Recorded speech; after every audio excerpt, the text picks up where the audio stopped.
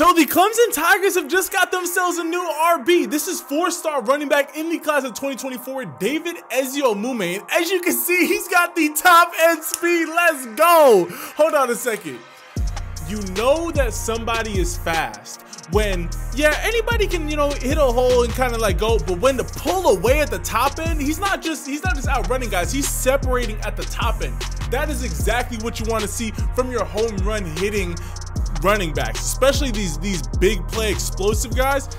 Runs very strong, nice running style. Hey, Clemson's always done a really good job of recruiting solid running backs.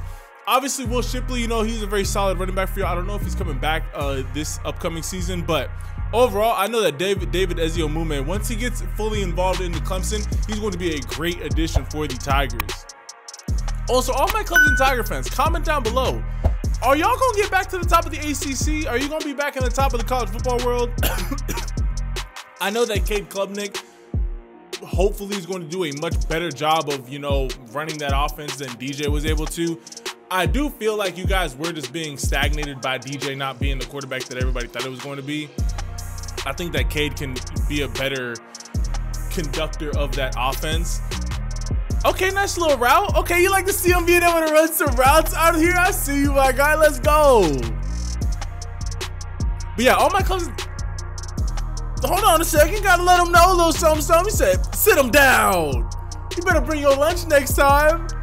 But yeah, overall, I think that David Eziomume is going to do a great job. But I want my Clemson Tiger fans, comment down below. What is going on with Clemson? Because y'all went from being perennial playoff team, you know, perennial top 6 team in the country to now all of a sudden we're trying to figure out if Clemson's the real deal or if they're just in a really weak conference. Also, the ACC is getting stronger and stronger each year. Way to just drag that guy. My guy David Eziomume, this is one of these guys that is just one of your, what I like to call just a perfect all-around back. He's showing that he has great hands out of the backfield, reliable hands out of the backfield, runs extremely strong, has that burst. There's not one specific area that I would say he's like A1 elite of the elite in. He's got exceptional speed, solid power to be able to break the first contact, great vision. He's able to move around the field very well. Like this guy, he just has like 85s across the board, and these are the type of players that you love to get into your program because there's so many players, and especially in high school, that they rely so much on one thing. They're fast, and so that's all that they are. Or, you know, they can make people miss, and that's all they can do. A guy like David Eziomume, he gives you everything. He's really good at everything, and so as he gets better, his play is only going to get that much better across the board. So that is what the Clemson Tigers' new 4-star running back, David Eziomume, is looking like on the field. This guy, I'm telling y'all, Clemson, if you're able to bring in a lot of guys like this into the 2024 class and let Cade Klubnik pan out, you guys, I personally believe that you guys are going to be just fine.